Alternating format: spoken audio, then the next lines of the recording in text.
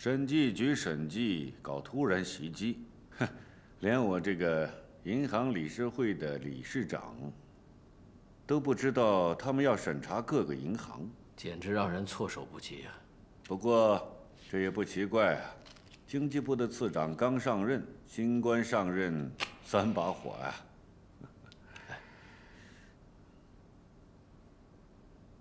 这方面日本人跟咱们都一样。理事长啊，这儿也没外人，我就给您交个底儿。除了张宁伪造的那2笔账对不上，还有4笔账有问题。如果审计局把这个结果汇报给次长，那我可就完了。老黎啊，你是个聪明人，就这么点事儿你就掰扯不开了？啊？那个张宁他不是死了吗？把这一切都算在他头上，你没多大事儿，你大不了就是个用人不善、任人不贤。回头次长那儿我再给你多美言几句，把这件事情对你的影响给降到最低。那就多谢理事长了。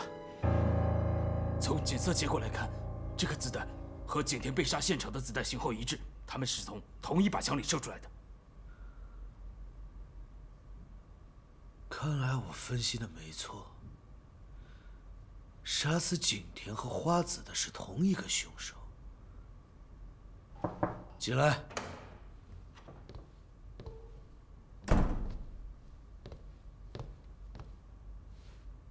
新任副官古川松尾前来报道。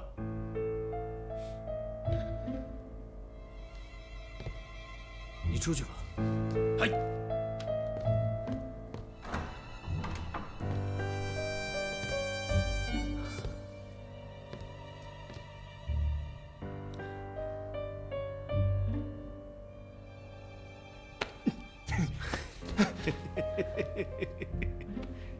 你终于来了。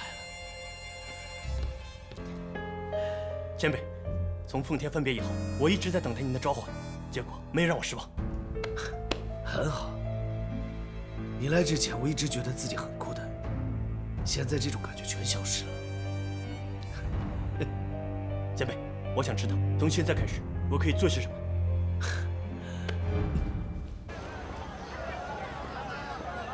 哎，干什么呢？我进去溜达溜达。这里不许进，走开。走啊！哎，小球，给。你怎么会在这儿，小三江？我来找你玩的。这几天没见你了，我还真挺想你的。真的？真的，不是我人都在这儿了，还能有假呀？算你有良心，还知道来看我。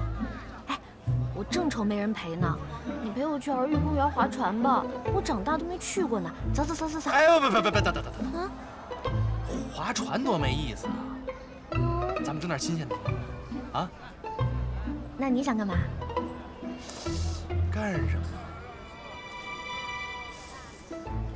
哎，对了，要不你带我进去看看吧？银行？银行有什么好玩的？我这不是没进去过吗？我特好奇，我就想知道里边长什么样。我也很好奇，你到底想干什么？我能干什么呀？其实吧，我就是想见不着你的时候，我能知道你在干什么。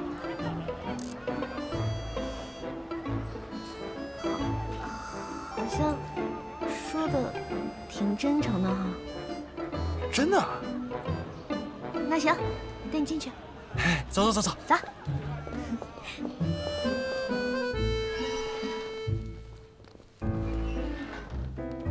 嚯，真漂亮啊！哎，我发现这存钱的地方就是不一样，真阔气。哎，我说你这人太有意思了，你是在跟我上演一出刘姥姥进大观园吗？刘姥姥是谁啊？你没有看过《红楼梦》吗？哎，但是我知道怡红楼。怡红楼是什么呀？在那儿睡觉吧，老做梦。你真逗。走。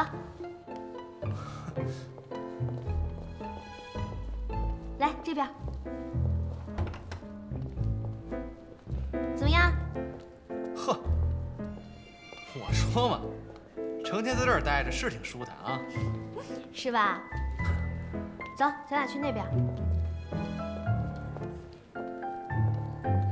请进。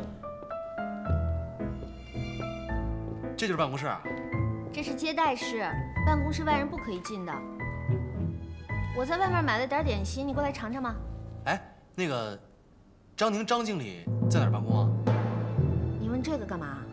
我就是随便问问。在这儿，我不是除了你就只认识他了吗？哦，哟，你把人带这儿来了？他就是随便进来看看。文静你好。姐夫好。瞎说什么呢？讨厌！哎，行长让你去他办公室，我知道了，一会儿就去。让你马上就去。你没看见我这有人？哎，没事，不用管我，去忙你的。那我走了，你在这儿吃点点心。好，别乱跑啊。我知道。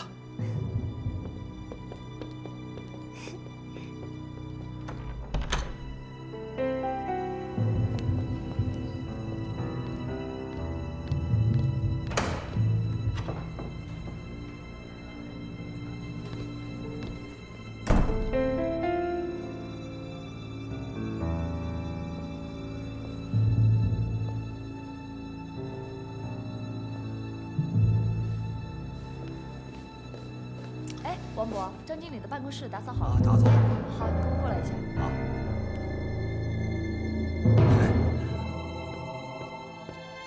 找我啊？张宁死了。什么？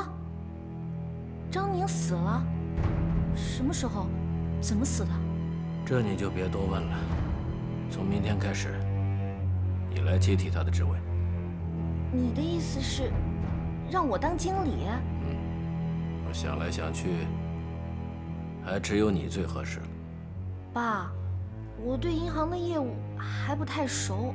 不要你管那么多，你就管好会计科，还有银行的账目就可以了。可是最不熟的业务就是会计科了。业务不熟没关系，有白文静呢，他会告诉你。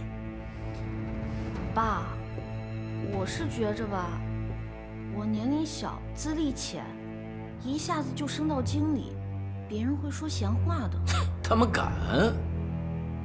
有我在呢，你就好好干就行了。怎么着？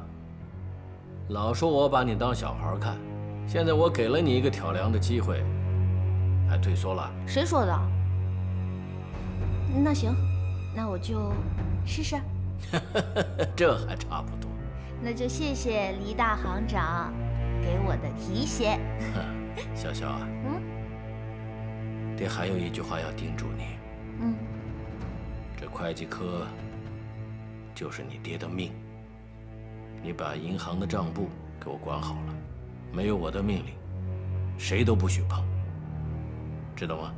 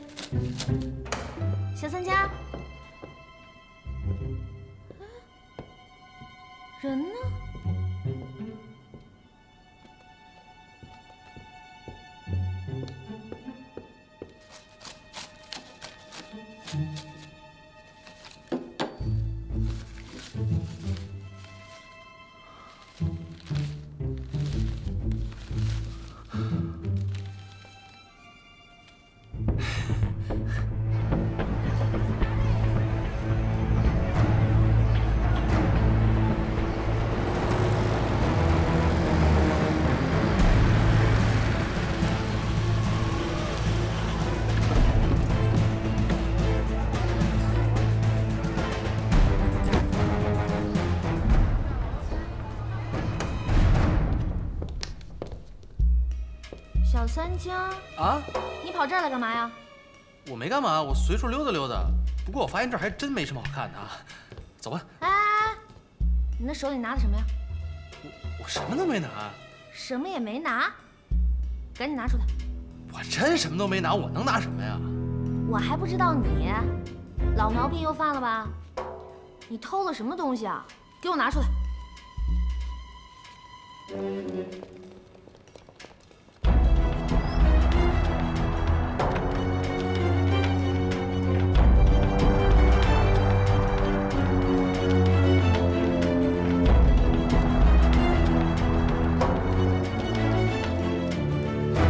你再说什么都没。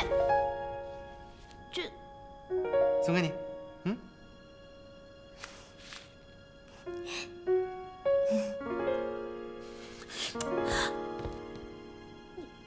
你干嘛？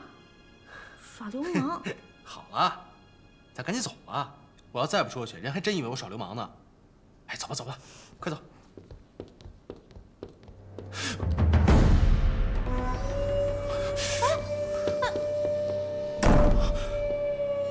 怎么了？日本人。哎呦，日本人怎么了？你干嘛吓成这样？吓死我了！我不是害怕，我是不想跟他们碰面。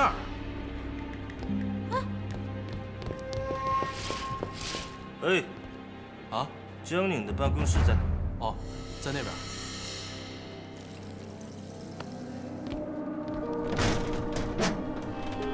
哎，还行啊。什么还行啊？我走了。哎，你疯了，这是2楼。那也比碰见日本人强。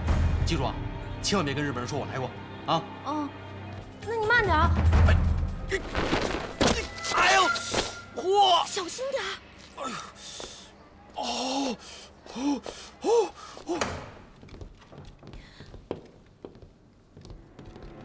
你们找谁啊？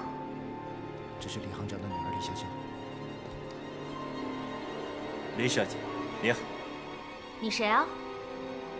我是宪兵队西野副队长的新任副官古川松尾。初次见面，请多关照。有什么事儿吗？李小姐，你很紧张吧？我哪儿紧张了？你一直靠着窗户，一动也不动。难道在窗外藏着什么东西吗？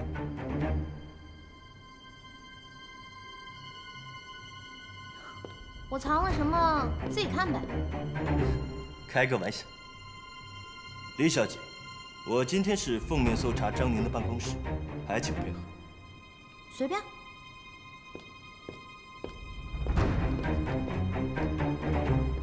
走。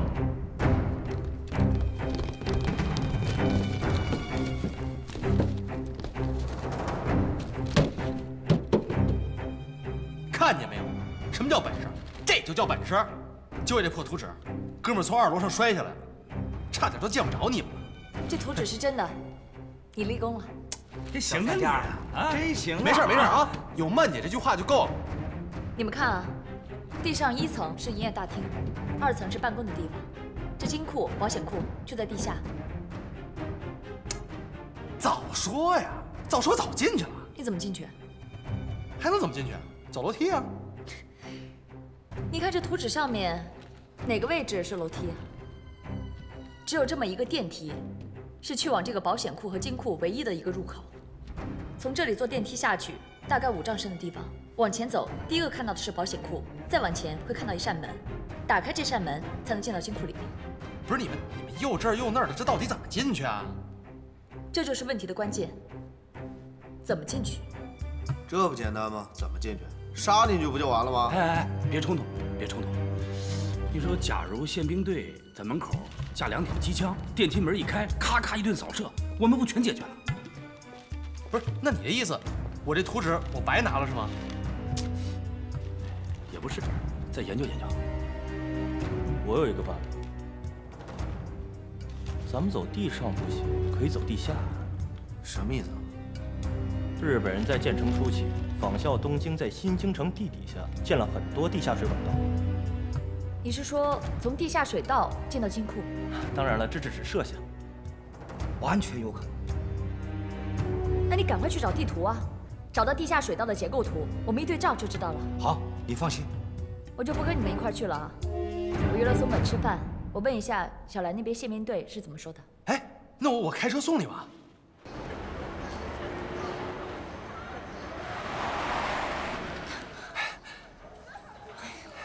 开那么快？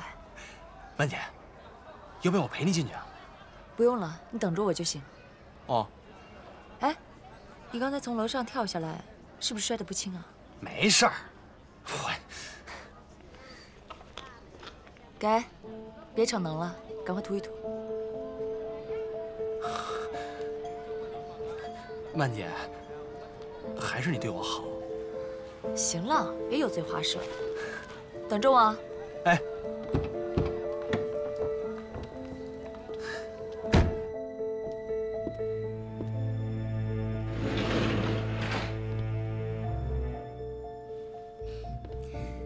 松本先生，真是不好意思，我来晚了。没事，大明星让我吃饭，我愿意的。请。松本先生赏光来吃饭，可真是我的荣幸呢。来，尝尝这个。谢谢。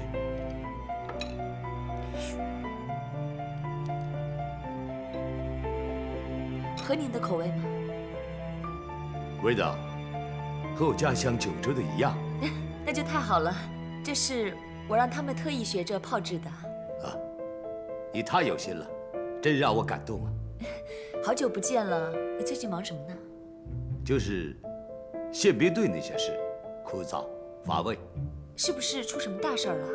我怎么觉得您的脸色这么不好啊？辛曼小姐开始关心国事了。我这是关心您。啊，美瑶这2天和你们在一起拍戏吗？没有啊，我也不知道她去哪儿了。都检查过了，没什么收获。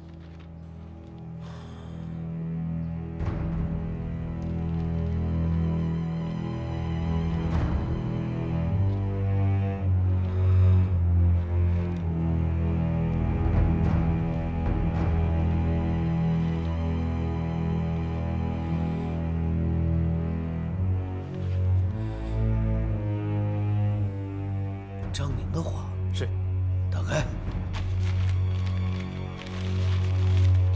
记着，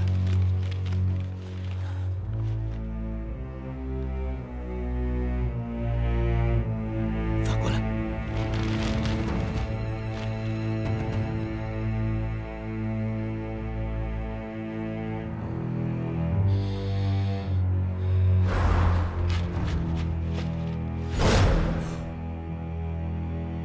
这幅画原本有2层，被撕掉了1层。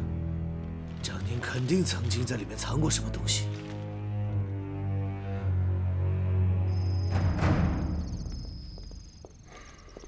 哎，庄导，庄导，哎，庄导，你干嘛这么慌慌张张的？差点让日本人抓了。什么？怎么了？我刚才去神泉路32号给长白兄弟送模板，我刚一出门，宪兵队就来了。长白兄弟呢？是这么回事儿，这2天日本人围剿黑山寨。山上缺医少药的，他们就派了一个人下来找长白兄弟，这没想到一下山就被日本人抓了，而且还把长白兄弟出卖了，领着宪兵队去抓长白兄弟。那现在长白兄弟是落在日本人手里了吗？跑了，我看他们跑了。跑了就行了。对了，模板是假的，你们知道吗？模板是假的？旧版早作废了。嘿，这张宁够孙子的啊，设计图撕了1张，这模板还给一假的。长白兄弟啊，特别生气，被人算计了，能不生气吗？不是生张宁的气，生你的气。哎，干嘛生我气啊？为什么生他的气啊？他们发现他根本就不是叶淩风。他们发现了？你问他，你是不是说过黎潇潇是你媳妇儿？我是说过呀，在黑山寨，我得蒙他们呀。你蒙谁呢？啊，长白兄弟除了要模板，还要绑架黎善坤的女儿。他们一踩点儿，一看是黎潇潇。你要是黎善坤的女婿，你会打着8吨黄金的主意？也是啊。长白兄弟特别生气，还找了道上的朋友查你，一查你什么情况，他们一清二楚。哎呀，给我们翻脸了，所以以后跟我们势不两立。他俩现在人在哪儿呢？应该回山上了吧？行，回去就回去吧，省得给咱们添麻烦。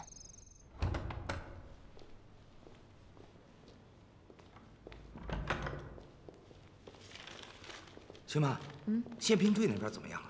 哎，松本的嘴特别的紧，什么都没说。不过我估计应该没事儿，不然早有动静了。你们这怎么样？啊，我们几个跑遍了全城，最后在一家日文书店找到了标有新京地下水道的地图。在哪？来，你看看。知妙，你给说说。你看啊，这儿是大和银行，正好有一条下水道从这儿经过。不是，那我们就能从下水道进去了吧？你能不能先听他说完啊？可是有可能这下水道的两头呢，给堵上了。为什么会堵上？因为日本人建行初期为了安全考虑，把两头给堵上了。不是，那你这绕来绕去的，你不就是那意思说我们白忙活了吗？没白忙活，这两头虽然堵上了，但中间是空的，我们可以从这个下水道上面的地面挖下去。你们看这个点啊，这个点就在大和银行的上面，离下水道最近，并且呢，在银行上面，我们如果挖的话，这是最合理的地点。这儿吗？这不是浅草料理店吗？对。浅草料理店每天人那么多，怎么挖呀？这个就是我们要解决的问题。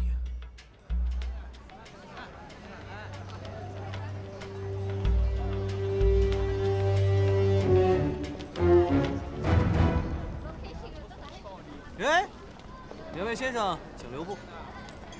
本店只招待日本客人。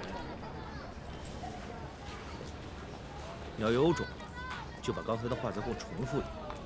哎，我们来呢不是用餐的，是找你们孙老板有事儿，告诉你，我们是满映剧组的，好吧？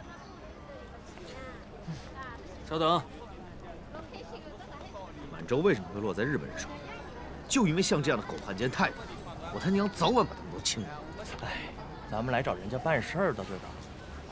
你这脾气能办成事儿吗？脾气改改啊！两位，里边请。您这边请，请坐。好。来，姐。哎，一会儿啊，悠着点，别胡来啊。二位找我吗？孙老板。您是孙老板？是在下。我们呢是满映剧组的，拍电影的。哎，坐吧，坐吧。啊。二位找我有何贵干呢？是这样，我们呢正在筹拍一部电影，电影里有一个场景，刚刚和您这个料理店特别符合。我们呢想和您谈谈，把这料理店租下来，10天就够了，就10天。你们能出多少租金呢？我们是这么想的，您这个店一天盈利多少，我们就付多少钱，不是毛利啊，净利。行，我这个店一天净利500。孙老板，你别逗了，我们哥俩1年都挣不了这么多钱。不是500，后面还得加个0。多少？5000。10天，4万块钱。4万块钱能把你这店都爬下来了吧？你这不是坐地起价吗？那你们就到其他家去看看吧。姓孙的，告诉你别给脸不要脸啊！哎，既然孙老板不同意，那咱们就另寻他处。告辞。不送。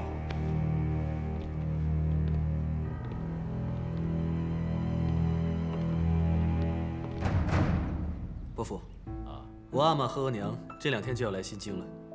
哦，主要是想和您商量一下我们2家的婚事。好啊，这么长时间了，一直没见过王爷和福晋，真该跟他们见见面，聊聊你们的婚事。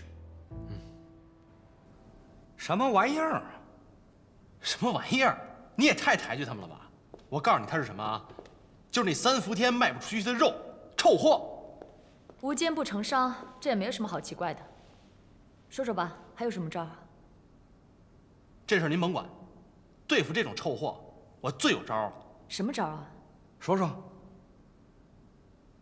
就等着好消息吧。潇潇啊，哎呀，你终于下来了。潇潇。我先接电话。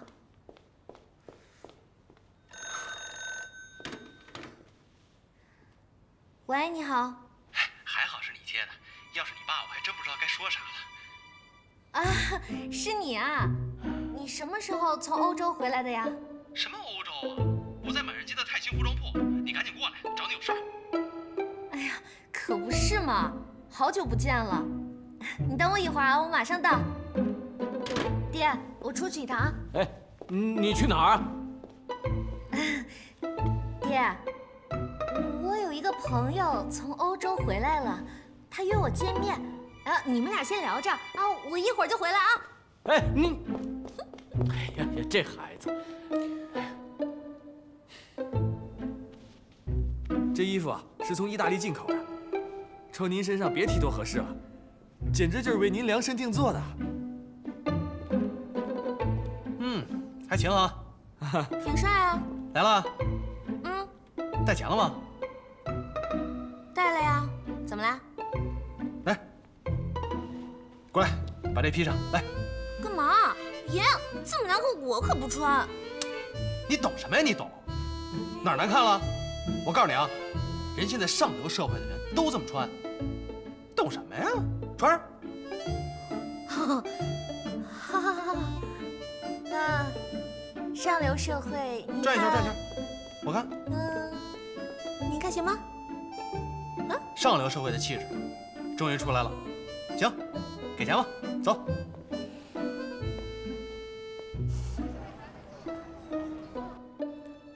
请慢用。小三江，你现在可以说了吧？你葫芦里到底卖的什么药？鼠药？什么？还跟你开个玩笑。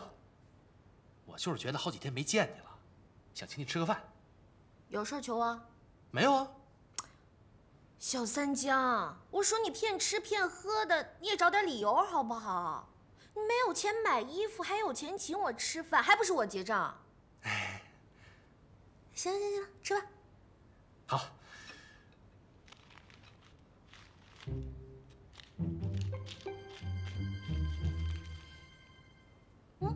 你怎么不吃生鱼片？我从小不爱吃生的。这么好吃的东西你都不爱吃？没办法，享不了福。那你不吃我吃了？哎，不行，这个你可不能吃。为什么呀？我不吃，我们家老疯子吃啊。好吧。哎，那我去解个手啊。哎，记住了，这个你可千万别吃啊。知道了。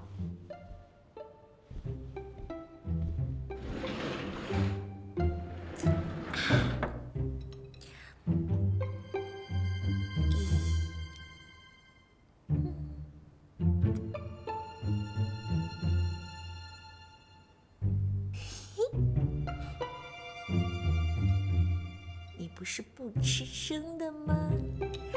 今天就让尝尝。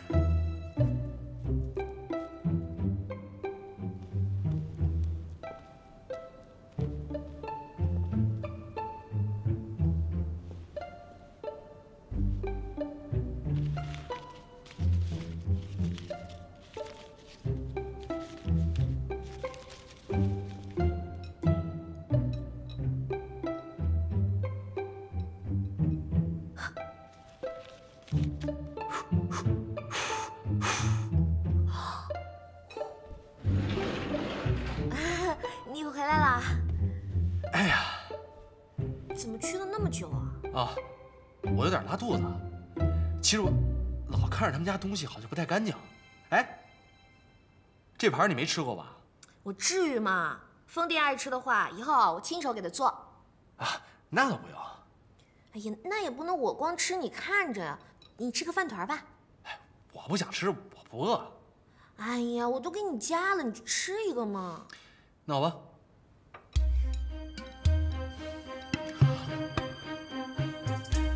好吃吗？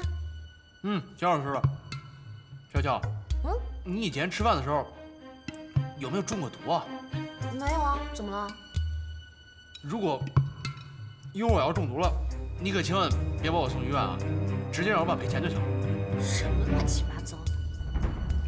哎，我怎么觉得味儿那么怪啊？我给你加了生鱼片。谁说你不吃生的？这不也吃了吗？哎呀，小三江别闹了。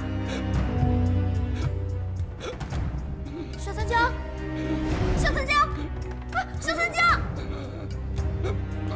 医生，他怎么样了？你是他家属啊？是。他中毒了。中毒了？啊，放心，已经洗过胃了。不过呢，还得留在医院观察2天。他来之前是不是吃了什么不干净的食物啊？就吃了饭团还有生鱼片。啊，以后吃东西注意点啊。嗯。小三江，哎，停一下，停一下。小三江，你没事吧？我没事儿。对不起，都是我不好，我不应该跟你开那样的玩笑。跟你没关系，是浅草吃的有毒，你帮我找他们，让他们赔4万。赔钱？我得让他们关门。你放心吧，我这就去给卫生署的陈叔叔打电话。3位请。老板，这3位找您。哦，您是这店的老板吗？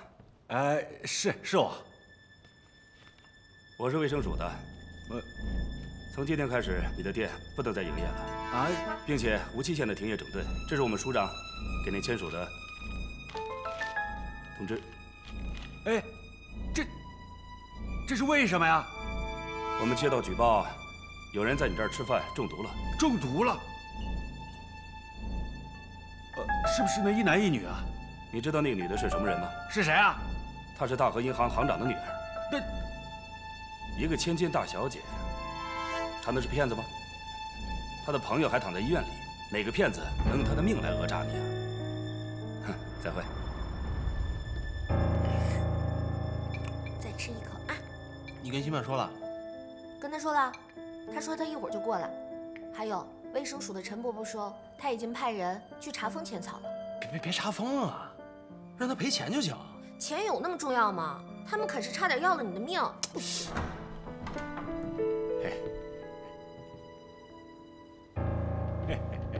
哎呀，你是？这位是黎大小姐吧？你是谁啊？我是浅草料理店的老板，我姓孙，孙子的孙。你还好意思来啊？出去！小肖，听听人家怎么说嘛。哎呀，我是专程过来看你们2位的。发生这种事情啊，我很心痛啊。这里的医药费你们就不用管了，全包在我身上了。哦，还有，这2样薄礼也请收下。谁稀罕你这东西？是，我知道李小姐不稀罕，我知道李小姐不稀罕。可是既然问题已经发生了，总得有个解决的方法吧？您说是不是？卫生署的人没有去找你吗？找了。这几天我们已经整顿停业了。那问题不就解决了吗？不，回去吧，出去。李小姐，你看我这一个劲儿的给你道歉，你就高抬贵手，放了我。小肖，人家既然都已经认错了，咱也别得理不饶人了。还是这个爷心疼我。肖老板，其实这事儿吧，我也想早点给了结了，但就看你的诚意够不够了。有诚意，我是绝对有的。那好啊，你打算赔我多少钱啊？赔钱？是啊，要不然我这罪不白受了。对啊。对，赔钱，您说个数。我说呀，400太多了吧？400，后边再加20，4万呐！对啊，你们这是讹诈呀！你敢说我们讹诈你啊？不，口误，可恶！二爷，你看，我们就是把这个店卖了，我也凑不起这个数啊。那你就自己看着办吧。如果你要不给的话，这卫生署的封条不撤，估计你想卖都卖不出去。哎呦爷呀，你饶了我吧，我真的没有那么多钱呐。那你说多少吧？1000。那你走吧，甭说了啊。走。3000。不行，太少了。5000。5000也不是不可以，但是这卫生署的条10天之后才能撤。5000，姓孙的给的。小三江，你行啊你！嘿，这姓孙的老头可是个铁公鸡，你能从他身上拔下毛来？哎，你服不服啊？连老鼠药都敢吞，够狠！服？服就行啊。曼姐，你是不是也说2句啊？你这苦肉计用的不错，可是下次就别用了，太危险了。苦肉计？我那是让黎秋娇给害的。哥们儿本来就想装一中毒，结果让他给我换了。你这叫阴差阳错，幸亏你没事儿。大伙儿听我说啊，这钱是拿到了，可这地道还是挖不了。庄导，我发现你拍戏的时候特别精明，只要一不拍戏呢，比谁的脑子都不灵光。还真就是这么回事儿。哼，刚刚他们不是说了吗？浅草料理店已经关了有10天了。这个姓孙的他是做生意的，他的脑子最好使了。你们说现在去找他，他还会不答应吗？哦，明白了。哦，浅草料理店的老板到了，在门外等着呢。说曹操就到了，这哥们还真够着急的。行了，赶快走吧，别让他看见。是，那我先回趟家。哎，这个我抽一张，给我那疯老爷子买点吃的。孝子。哎，车钥匙给我。这个啊，就你们帮我保管了，上点心。后门。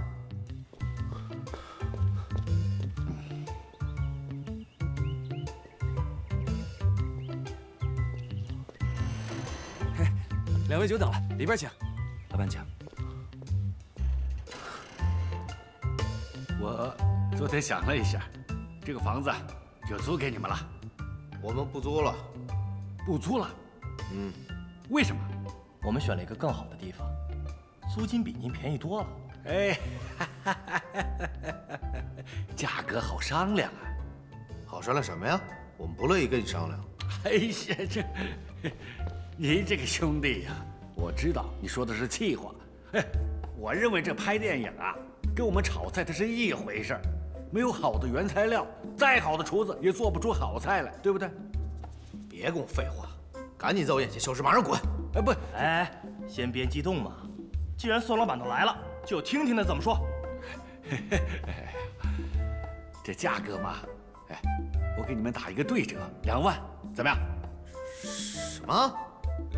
还高吗？你觉得低啊？好，我再给你们打一个对折，收1万。不，这可是最低价了，不能再少了。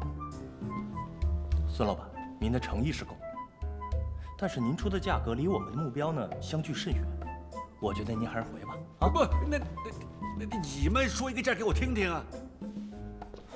4980。4980。这好，加20，5000。20加不了。这么大买卖，20都加不了。本来是可以的，您早来10分钟啊，现在晚了。嘿，行。小三江哪去了？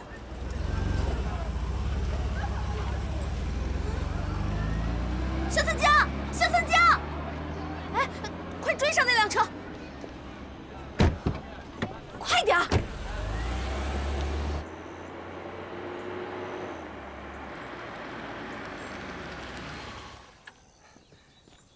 姐，哟，来，给拿着。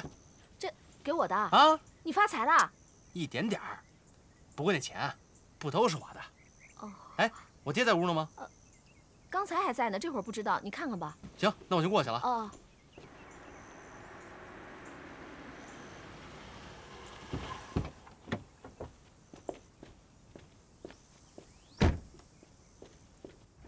爹，爹！